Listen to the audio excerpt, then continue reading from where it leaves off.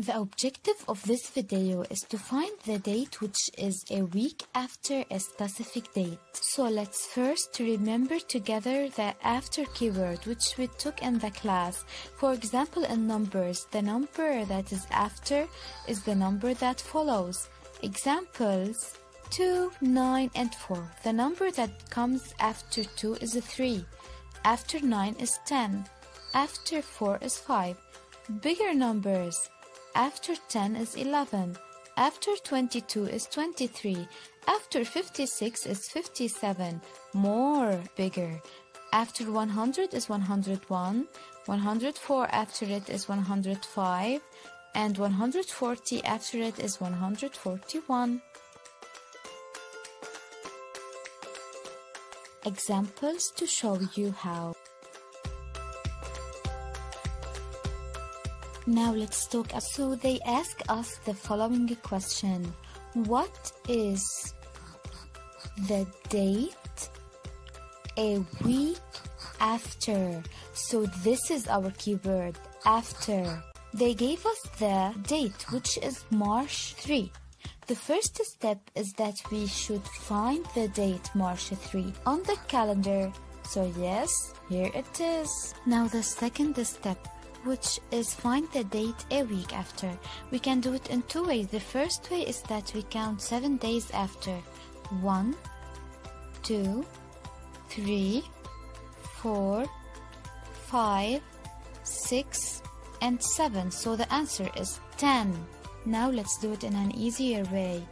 That is, draw a downward arrow. From the date they gave us, we draw a downward arrow. So this is the answer, which is 10 March.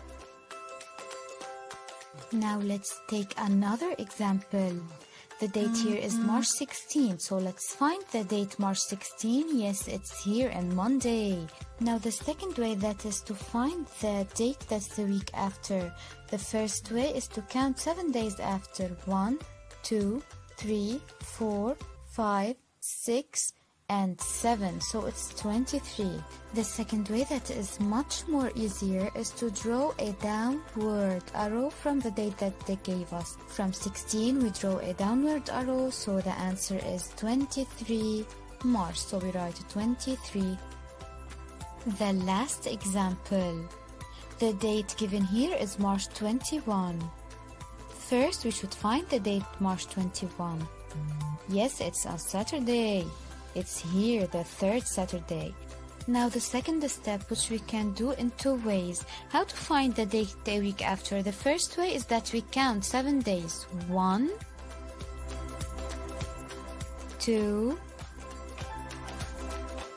3, 4, 5, 6,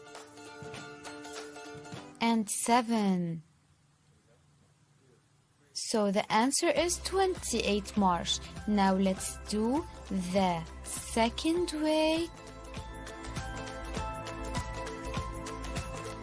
The second way is to draw a downward arrow. From the date they gave us, we draw a downward arrow. So the answer is 28 March. So we write 28.